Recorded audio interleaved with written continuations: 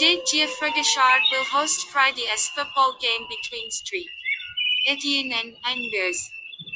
Les Verts played out a goalless draw with Dijon at the weekend, with the team extending their winless run in the Ligue 1 to 10 games.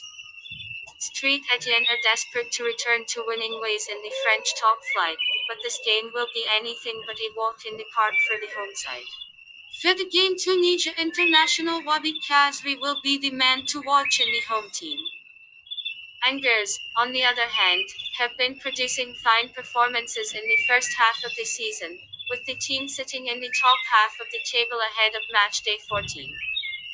Les Coists aim to build on back-to-back wins over Lens and Lorient, and given the current atmosphere in the home team's dressing room, away win should be considered.